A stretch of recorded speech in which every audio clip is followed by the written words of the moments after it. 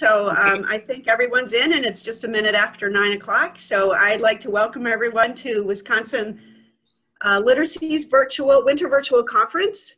My name is Michelle Erickson. I'm the Executive Director of Wisconsin Literacy and Wisconsin Health Literacy. We are a nonprofit statewide coalition of 70 literacy agencies. We strengthen literacy statewide through expert trainings, personalized consultations, health literacy, workforce connections, and advocacy. And we are very excited by the depth and the relevance of topics our expert presenters will be sharing with you this week. And I want to thank our regional staff for all their effort and thought into the planning of this conference.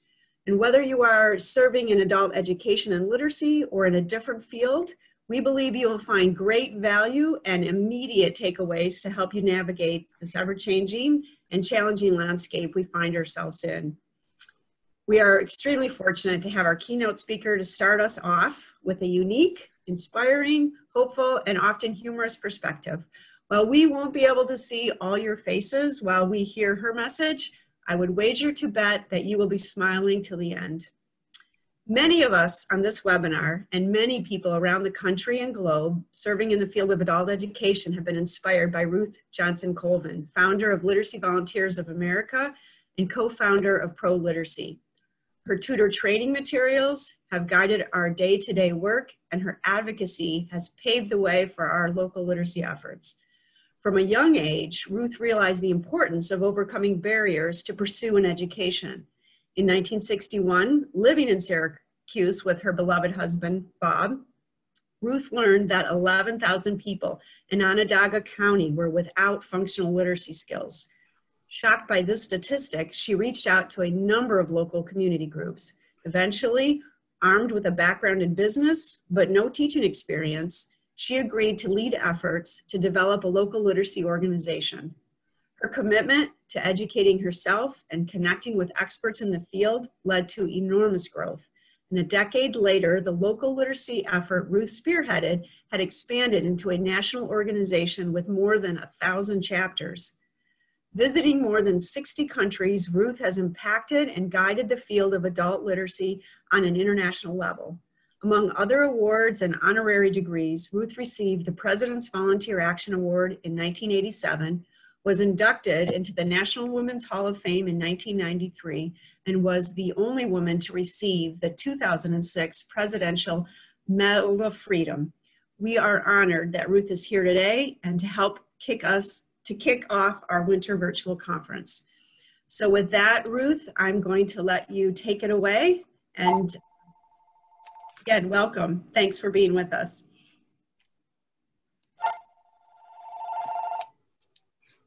My phone went off right then. All right, Pro Literacy's mission is to change lives and communities through the power of adult literacy. And its goal is to do just that. What is literacy? It's the ability to read and write and the ability to identify, understand, and communicate in a given language. And that's what you in Wisconsin are doing through your students, your tutors, your staff, your boards, your donors, your partners, and I thank you all. Yes, I'm 104, but age is just a number. It's what you do with your number that's important. What have I been doing with my big number? Well, over the last 3 years, I've been writing my memoir, my travels through life, love, and literacy. There it is, a journey taking over 100 years in the making. Why write this book? People keep asking me the secret to my longevity. How could I start a national literacy organization when I wasn't even a teacher? Visiting 62 countries, giving literacy training in 26 developing countries. What effect on me? And finally, how can I live a positive life, having lost the love of my life after 73 years together? Looking back over my 100+ years, I learned that early life experiences helped make me the person I am. And I've shared my long life experiences. I've learned from my mistakes as well as from my successes. Having started literacy projects 60 years ago, I thought you might want to know how I started it.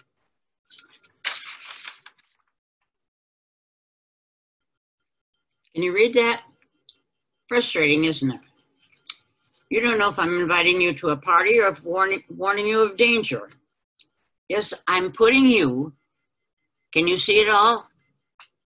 I'm putting you you are readers, in the shoes of a non-reader. But there's a joy in reading something you couldn't read before, and I'll give you that joy. But you must know the code. The code is, think of the letter following the letter in the alphabet that you see here. What follows a V? W, D, E, K, L, B, C, N, O, L, M, and a D, E. Read it. Welcome. Welcome to the world of reading. There's a whole chapter in my book on how and when I started Literacy Volunteers. And here's a shortened version of it. You gave a little shortened version, but I'll tell you what it is. I was in my 40s when the 19 U.S. Census came out saying that there were 11,055 functional literates in my city, Syracuse. We take it for granted that everyone can read, but we have required schooling. But I was shocked. Who were they? Why couldn't they read? What was being done about it? Nothing. Well, I can't believe a life without reading. So I had a coffee at my house and invited on the board people from the Board of Education, presidents of nonprofits. All were as shocked as I was, but only one woman from Churchwomen United invited me to speak to her group. She represented the women from 80 churches in the area. And I was amazed at that. They voted to sponsor a literacy project, but only if I would take charge. And that was the beginning of Literacy Volunteers of America. But I wasn't a teacher, and I'd had no training in basic literacy. I took training in pure phonics, thinking that would be the way. But with that first year, I found both volunteer tutors and students dropping out. So I interviewed them. I found the tutors saying they obviously weren't good teachers, for it wasn't working. And the students said the problems were they were probably dumb because it wasn't working for them either. Then I did what I should have done earlier. You always learn later. I called Syracuse University, Dr. Frank Green, head of the reading clinic, telling of my problem. He said he knew why. For my method was 30 years behind the times, he said. He offered to help me and invited me to work with a dozen PhD reading specialists at Syracuse University. I was amazed. It was like the sky opening up. First, I learned it must be learner-centered, finding what each student wanted to learn. And while phonics is very important in English, it is not totally phonetic, but it is a pattern language with many sight words, but how important comprehension is. Working with Syracuse University top professional reading PH experts gave me what I thought I needed. And my job was to put it into simple training, which I did in the book Tutor. You probably know that. It's now in its 8th edition. And then as more migrants were coming into the country, we needed English second language. I took more training and I wrote I Speak English, now in its 5th edition. I try to keep up to date all the time. And the most helpful book for tutors is Read, Reading Evaluation. This helps tutors and teachers find which students can't read at all and others who are at the low level, learning where to start to focus teaching. One never knows how teaching one person read changes their lives, but let me tell you of one of my former students. At a party, I met the CEO of a large industrial plant in Syracuse. He congratulated me on my work and said that all his employees could read and write. What a shock to me, for I was teaching Martin, a maintenance man in his plant. I asked if he knew Martin, one of his maintenance men. Oh yes, one of our best. I explained that I was teaching Martin that he could not read at all. He signed his name with an X. The CEO insisted that maintenance men didn't need to be able to read. I then taught, that's when I told the story of Barton. I asked him what he wanted to learn to read first. And he said, the men's and women's rooms. So I taught him those words. First, the sound of m, and he read men, then women. And I went on to pattern words to teach the sounds of P and T so they could read men, pen, and tin, which he did with great delight. And I asked how he knew which door to go in. That's what I wanted to know. Easy. Just watch to see who comes out. People who can't read are often very smart. They've learned to cope in a non-reading life. I then taught the sound of A, using the same M and N in the word man, and he read it. And then I went on to pattern words again, asking man, pan, tan, and a new letter, C, can. He was so excited. Then he brought copies of the words he wanted, dangerous explosives, which I taught him to read. But he was shocked. He said those words were on a huge sign over a big machine, and he went behind that machine to smoke his cigarette. That shocked the CEO, and he agreed everyone, even his maintenance men, needed to learn to read. What about my own early life? I'm from Chicago and the oldest of 5 children. In 1929, the year of the Great Depression, my father, at age 38, died suddenly, leaving my mother with the 5 children. I was the eldest, 12 years old. But my parents had saved for me to go to the University of Illinois. So when I was 17, graduated from high school, we went to my uncle, who was executor of my father's estate, asking for the money for me to go to the University of Illinois. My uncle listened, but he shook his head no. We're saving it for the boys, my younger brothers.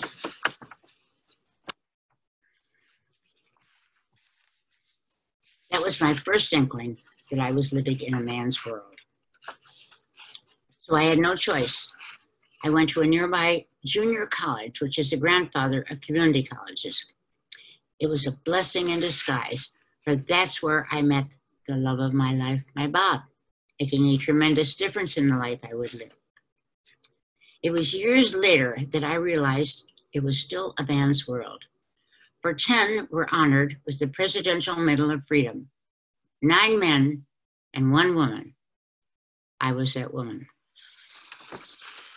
I learned from this story too. I was invited to South Africa to give literacy training during the apartheid times, but we did not know that it was illegal for whites, blacks, and coloreds to meet. So we decided to meet quietly in a small rural church. The apartheid government learned that I was there, and they called me, asking if their Commandant Pogetier, head of a teaching black army-educated men, could be included, for he had no training. I was amazed and didn't know what to do. So I went to Bishop Tutu, who was head of the United Church, asking what to do. He was shocked, for they had raided his building, treated him badly. He thought, he prayed, and finally said, let him in. So I did. Commandant Pogetier didn't come in uniform, but the people knew who he was. I explained we had no choice, and we accepted him. At the end of the training, because I'd be leaving, I wanted to be sure that they understood all the methods. To demonstrate, I asked Gugu, a young black rebel, to be the tutor, and Commandant Pogetier, the white army leader, to be the student. They did well. Everyone clapped. It's true, when working together on the same goal, not only are color and religion ignored, but the background of each person.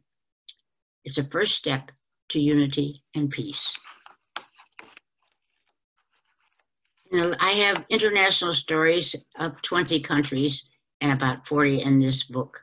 And you can read all about them and learn some of the crazy things I did and some that were so good. But in the latter part of the book, I share with you how important a balanced life is. Physical. Daily exercises, walking, gardening, cleaning, whatever physical work you do, bicycling, skiing, swimming. For me, it was golf. Whatever physical work you could do, never stop moving. Second one is mental. Reading, research, discussion, asking questions, always listening, and open mind. Third one is emotional. Trust, forgiveness, planning ahead, a positive attitude. And the fourth one is spiritual. You have no control of how you were brought up. So I suggest you look for the similarities in all religions, in all spiritual thoughts, and help one another. A favorite song years ago was Three Little Words, and they were, I love you. But I found there are so many three little words that inspire me. Did you notice I use three little words for each of my balanced life? Never stop moving, an open mind, positive attitude, and help one another. Here's some more that keep me going. Smile, be happy. Changes are forever. I love learning. God is love. And you'll want to add your own three little words that keep you going, such as reading is important. Never stop learning. Education continues lifelong. Do your best. Count your blessings. I hope my book encourages you to look back at your own early lives, for you'll learn more about yourselves, seeing that seeds were planted to make you the person you are. You have no control over where or to whom you were born and how you were raised, but you do have more control over your future. And looking back helps you choose your own plans for your future life. I wish you all well. Thank you.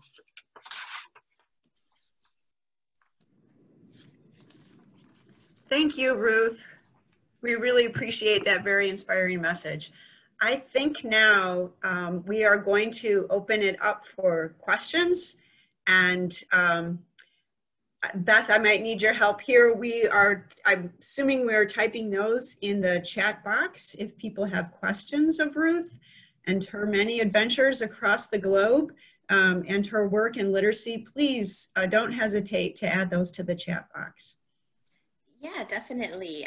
You can add to the chat box and I will read it out. I do want to say we have one chat, Ruth, from Vicki. She's with Literacy Volunteers of Marquette County. And this is something I did not know. She said that it's so good to see you again. And she had the privilege of wearing the Garfield costume during the incredible reading rally at the National LVA Con.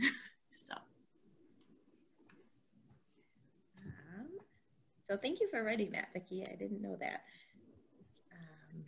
I'll tell you, it's lifelong learning. You're going to be learning things all the time. Here I am at 104. I'm still learning, I'll tell you that.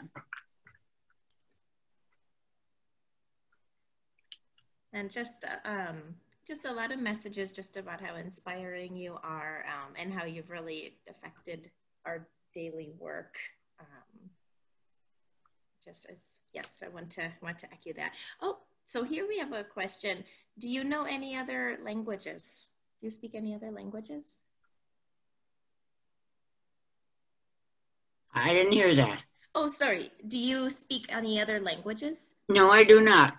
In fact, that is one thing I wish that I did. And at the beginning, the first ones I went to Turkey and I thought, well, I've got to learn some. So I tried to take some things. But the next country I went to was another country, another country, another country. So I thought, it's impossible for me. I have to depend on interpreters. And you have to be very careful, though, when you're working with interpreters, because some had their own ideas, and they would put their ideas instead of mine, and people would question me. And finally, I found out with the interpreter, you discuss things first, and then they have to decide for you, right? Thank you. Okay, so here's another question. What was your most difficult tutoring or teaching situation? The most difficult, I think, are when students are not able to give time to help to go forward. If they expect it to be something, you know, magic that you're going to learn all of a sudden. Once they realize, this is why I tried the first time, as you saw before, to have some success so that they can see that they aren't dumb, they aren't lost, they aren't somewhere else, that they can do it. So I think my first thing is to make success, even little ways, that first lesson you do, so that they want to come back. Mm-hmm. Most of mine have always wanted to come back, and we become friends as well, because you learn from each other. I learn from each of them and added more to my knowledge, which I try to share, because so many people have helped me throughout my lifetime. It's up to me to share what I've learned. Some of my friends, when they read my book, they said, "Oh, why did you share what you did wrong?" I said, no, there's nothing wrong there. If you do nothing, you make no mistakes. But when you do something, you will make mistakes. But you learn from them. And I want you to learn from my mistakes. Make your own mistakes. Thank you. Okay, so then we have a question. Aside from Turkey and South Africa, what other countries have you been to? 62 countries. It's 26 of them where I did actually training. Some of them we're going to learn things about. And this is why I have another book that you might want to read, Off the Beaten Track. And that has 93 stories from 9 developing countries that I got. And you can get that Syracuse University Press. I think I learned most from the African countries, because in the African countries, Bob and I were very often the only white people in the group. I learned what racism is because some of the people were not for us.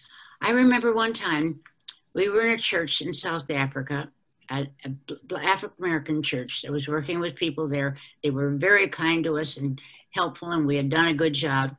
And so in the church, they were having communion. So, of course, Bob and I went up with everybody else. We got up to the minister, the leader, the pastor. He looked at us, and he ignored us and went beyond us. We couldn't believe it. I was a little mad. Bob wasn't. As we got off, our friends apologized and were so sorry. And Bob said, he probably was hurt by somebody that was white. So he's against all white people, and we happen to be white. So I understand more and more what racism is and how it feels. But I found also that we had so much in common that soon we forgot the color of our skin, the color of our eyes, the color of our hair, our age differences, our background difference. There again, when you're working together, you become friends. And that's what's been most important to me. Thank you. Okay, so here's what materials do you recommend to start adult students with for beginning reading? For beginning reading, as I say, I have tried to put everything I could in Tutor, the book there, to do it. I kept, as I say, updating for the reason that I kept learning. But I find that if you can find out what the student wants to learn, that's what's most important. I had one student who had come here. She was only 17 years old, and she came here, I think it's in the book. She came here from Syria on an arranged marriage, and she was pregnant and mewling. She couldn't speak one word of English. They gave her to me. one word. First thing I had to do was to get her able to say her name, my name, and then there again, what she wanted. She really wanted to be able to talk to the doctor. She was pregnant. She didn't know that. So her reason for words for English were different than the manner that I told you about before about each of my students. So those are the important things that you learn as you go along. And for a beginning one, see there again, once you find what their interest is, not yours, their interest, you can focus on that. And that brings them together on all the words. Yeah. Excellent. So from which of your mistakes can we learn as we lead organizations? Well, the first one I told you about, I just took training in whatever I thought was right, and it was wrong. Go to the place where you can get the best answers for your questions, no matter what. It's difficult. It was very difficult for me. It took a lot of courage for me to call the head of the reading clinic at Syracuse University. By that time, as I say, I hadn't graduated from anything. I hadn't done anything like that yet. It took courage, but people are kind. Most of them will answer them. And he immediately, because I had good PR, he knew all about what I was doing. And he didn't call me and say, Mrs. Colvin, you're on the wrong track. But when I called him, he said, yes, I'll help you. So by saying what you'll do is asking for help. Most people will. And then it's up to me. That's why, because people have helped me all along, I want to help everybody else so that they can do it.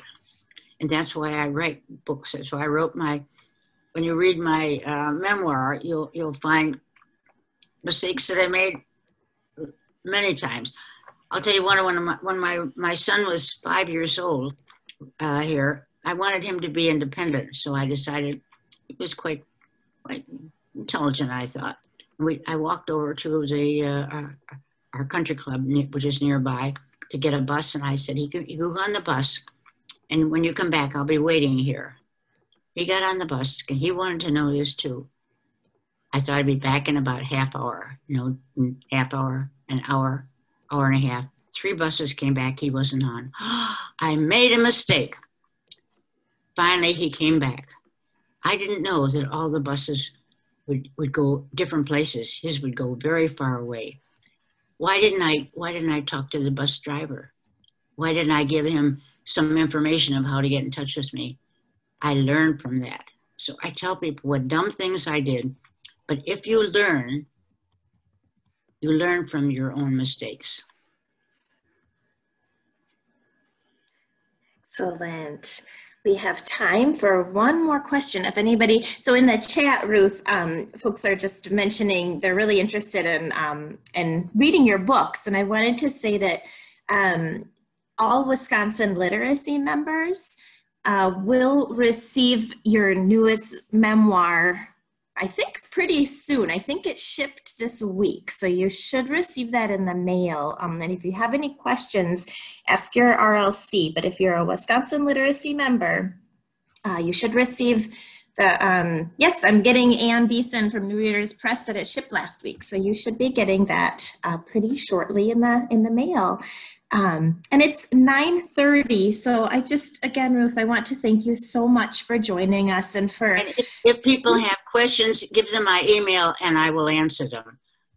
Excellent. I will put that, let's see, I will put that in the chat. Let me grab that. And then I just wanted to say that at 10 o'clock, we've got our unconscious bias session. So hope you can take a moment and grab a cup of coffee and join us again. And here, I'm gonna put Ruth's email in the chat right now.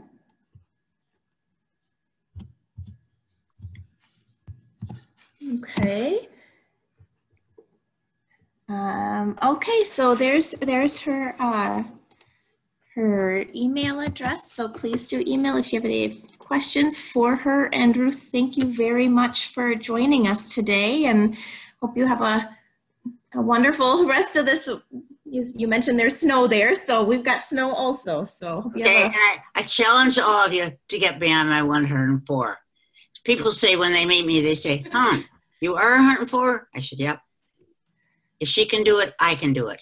So can you. So I wish you all well. Oh, thank you so much. And my grandma is going to turn 99 this year, and I was telling her about you, Ruth. So I said, you still got a lot of time, Graham.